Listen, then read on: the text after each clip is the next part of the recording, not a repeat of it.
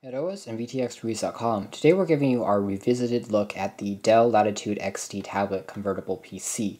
When the product was first released about 5 to 6 years ago, it actually ran on Windows XP, but through the years it's actually been upgraded to different operating systems like Vista and 7, and now we have finally installed a trial version of Windows 8 to see how it runs on this device.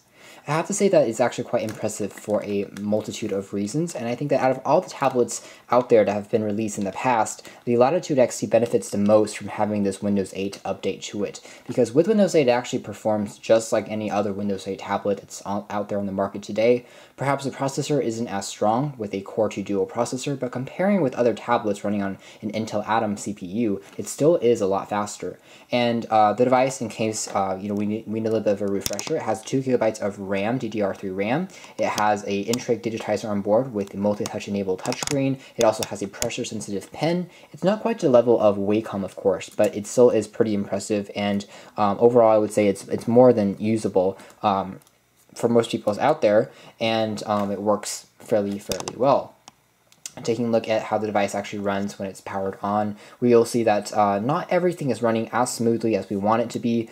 There's a little bit of stuttering going on with the Metro UI, but overall touch is working flawlessly, from swapping back and forth between the different applications to the different gestures involved. Everything is just really lucid and smooth, and this is without any drivers having to be installed afterwards. So Windows 8 has perfectly recognized all the touch elements of the device, from the digitizer pen to the actual touch screen itself. So very impressive in that department.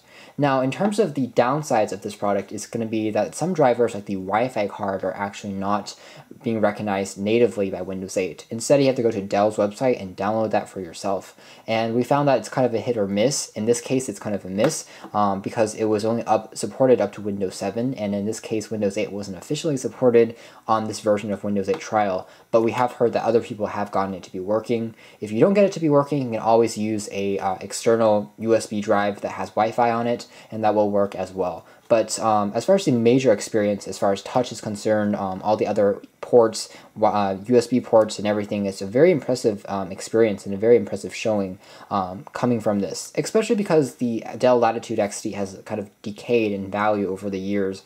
It originally came out for about $2,000, and now you can find it for about $150. And if you install Windows 8 for yourself, and you can get it for pretty cheap, then it's very impressive because it's equally as good, I think, as any other Windows 8 machine out there, even though it was released way back. But now it's been modernized, it's a lot cleaner, the touch makes a lot more sense now that it has a fully functioning OS on it. It's great for graphic artists, great for those looking for something that's complex.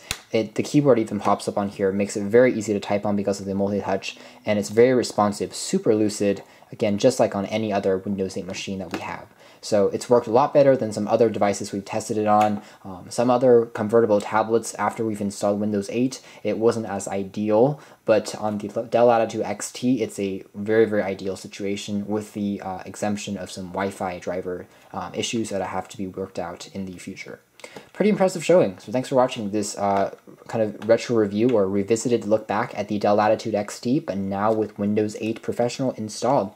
Thanks for watching here at OS, VTXReviews.com, and also our brother site at OS Tech News.